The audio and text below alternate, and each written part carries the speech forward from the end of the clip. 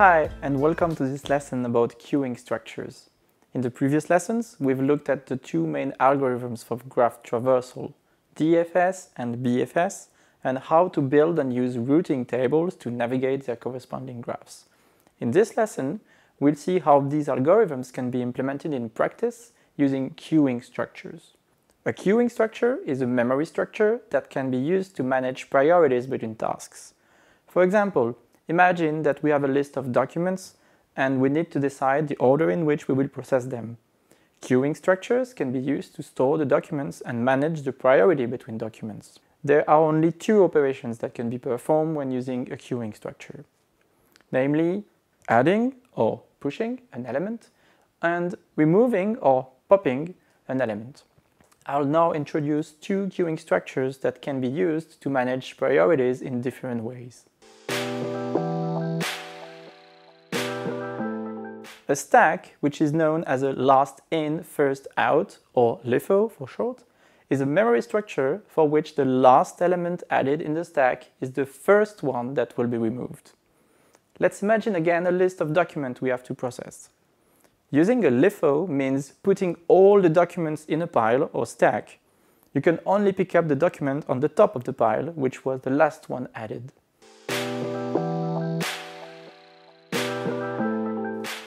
On the contrary, a queue, which is known as a first in, first out, or FIFO for short, is a memory structure for which the first element added will be the first one to be removed. Imagine it as a queue in a shop. Customers are served on a first-come, first-served basis.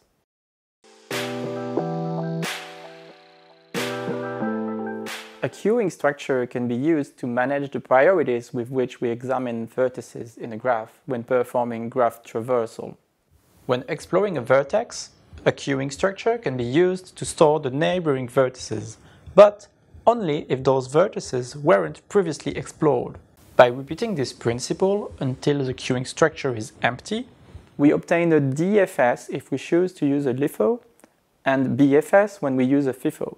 Indeed, when using a LIFO, we first explore the last vertices that were added to the queuing structure and thus keep following the last direction. However, when using a FIFO, we first explore the first added vertices and thus proceed with increasing hops from the start. The following unified algorithm will function for both a BFS and a DFS by simply changing the queuing structure. In other words, using the LIFO for a DFS and the FIFO for a BFS. Once we have chosen a queuing structure, we first push the starting vertex. Here, we are interested in building the routing table as well, so in the queuing structure we push couples made of the vertex and its parent in the corresponding spanning tree. Since the starting vertex has no parent, we use null instead here. We also create the initially empty set of explored vertices and the initially empty routing table. Then, as long as the queuing structure is not empty, we pop a vertex and its parent. If this vertex is not already explored, we mark it as explored and we update the routing table by associating the vertex with its parent. Finally, we add all unexplored neighbors of the vertex to the queuing structure, with the current vertex as parent. If the vertex we popped from the queuing structure was already explored, we simply ignore it. The algorithm finishes when the queuing structure is finally empty. Depending on the choice of the queuing structure, a LIFO or a FIFO, we obtain a DFS or a BFS. Let's illustrate this using an example. Let's perform a DFS from V1. We show the content of the LIFO as we traverse the graph. The list of explored vertices is on the right. We also show the routing table. We begin by pushing the starting vertex V1 into the LIFO with null as parent. We pop a vertex and its parent from the LIFO, V1 and null.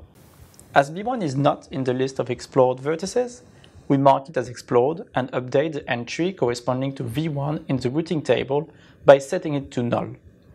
Then we push in the LIFO all the neighbors of V1 that are not in the list of explored vertices, which are V2 and V4 with their parent V1. We remove an element from the LIFO, which is V4 with V1 as parent, because it's the last element that was added.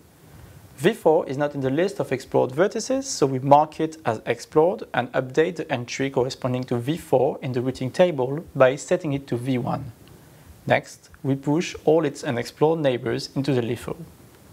As v1 has already been explored, we push v2, v6, then v3 in the LIFO with v4 as parent.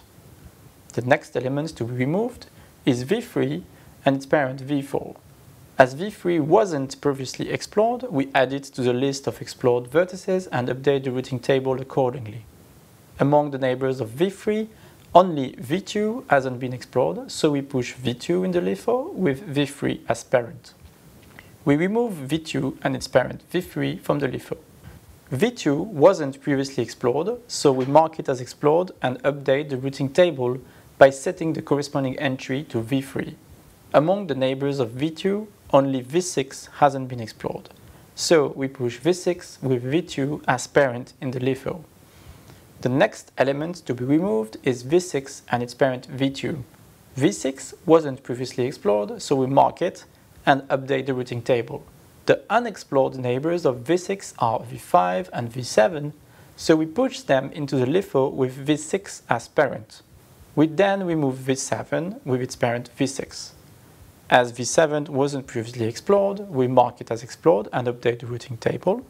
The only neighbor of v7 is v6, which was previously explored, so nothing is pushed in the LIFO. The next element that is popped from the LIFO is v5 and its parent v6. v5 wasn't explored, so we mark it as explored and update the routing table. Here again, the only neighbor of v5 is v6, which was already explored, so nothing is pushed in the LIFO. Next, we pop v6 with v4 as parent. As v6 has already been explored, nothing happens. We then pop v2 with v4 as parent, and here again, v2 has already been explored, so nothing happens. Finally, v2 with v1 as parent is popped from the LIFO, but again, v2 has already been explored, so nothing happens. The queuing structure is now empty, so the algorithm finishes. Notice that the fact that we're using a LIFO directly corresponds to the fact that we keep exploring the graph until the search reaches vertex without unexplored neighbors, in which case we go back to previously explored vertices. Let's now see how we can perform a BFS from v1 by using a FIFO. We start by pushing v1 in the FIFO with null as parent. We pop a vertex and its parent from the FIFO, v1 and null.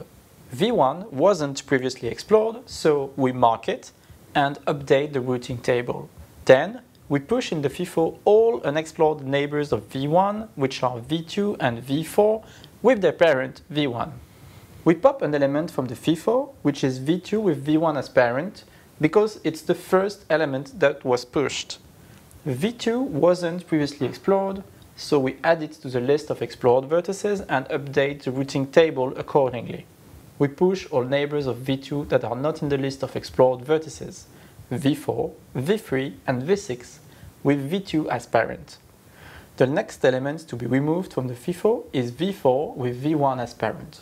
As v4 is not in the list of explored vertices, we mark it and update the routing table. Among the neighbors of v4, only v3 and v6 are not in the list of explored vertices, so we push them in the FIFO with v4 as parent. Next, we pop the element v4 with v2 as parent. v4 has already been explored, so we move on. We pop the next element from the FIFO, v3 with v2 as parent. v3 wasn't explored, so we mark it and update the routing table accordingly.